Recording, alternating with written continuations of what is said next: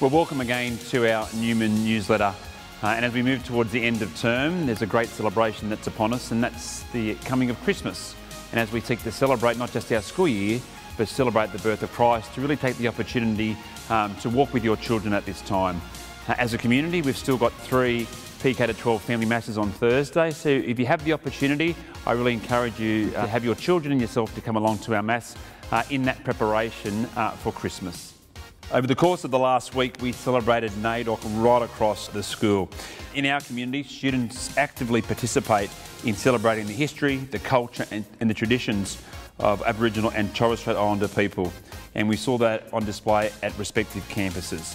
As we draw towards the end of term, there's really exciting news coming out of our Marsden campus with the near completion of our new learning hub.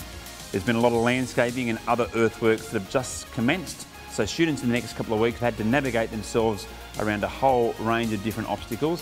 But rest assured, when this building is complete and the landscaping is finished, this is really going to be a very special place to learn in our community. This week we welcome new families in pre-kindergarten and kindergarten on our Marion campus. It was a great opportunity for families to get acclimatised to that great expectation of starting school here at Newman College.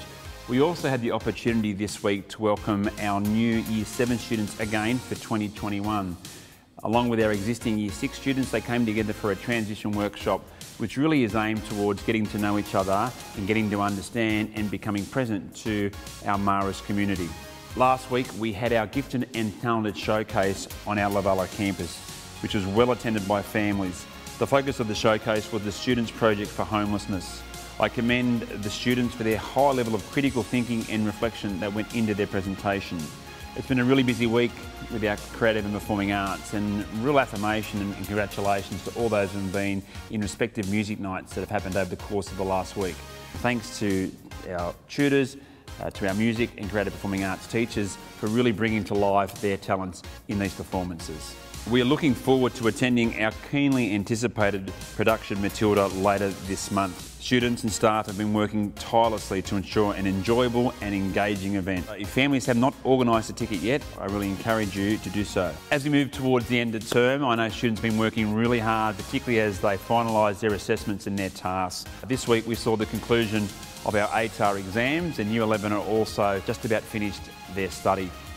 Next week though, in the secondary school, we will have our awards ceremony and recognising the gifts and talents and all that hard work and commitment of our students. Across the rest of the school, as we move towards the end of term, there are so many wonderful things happening, swimming lessons among other things, but really that opportunity to celebrate the end of the year, particularly as we move towards Christmas.